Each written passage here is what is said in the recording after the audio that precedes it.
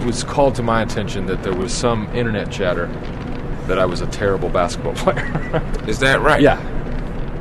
Jackie, I think a lot of people would describe tonight's loss as humiliating. Oh! Well, I don't know about that. We had a good time out there. You did have fun. How did you learn to play basketball?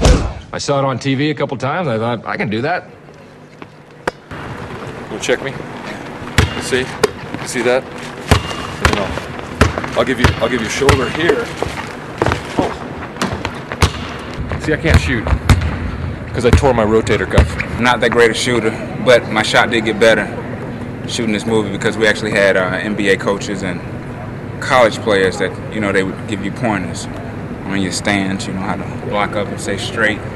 Because from the hood, you shoot like sideways. My strength on the court is my court vision, 360. Because if you aren't looking, here it comes, you know what I mean? Dribbling, moving through people. Look at Andre go. You still got it.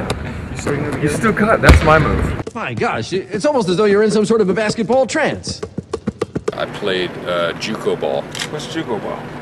Junior college. Oh, I was like, is that a whole new game or something? No, I made that up. You were pretty good.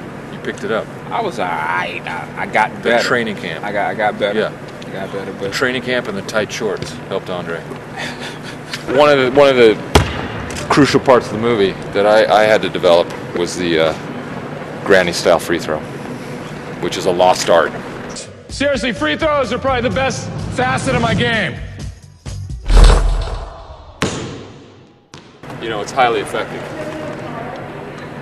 I'm actually better in front of a full crowd come on. because they cancel each other out. See? There it is. Yeah.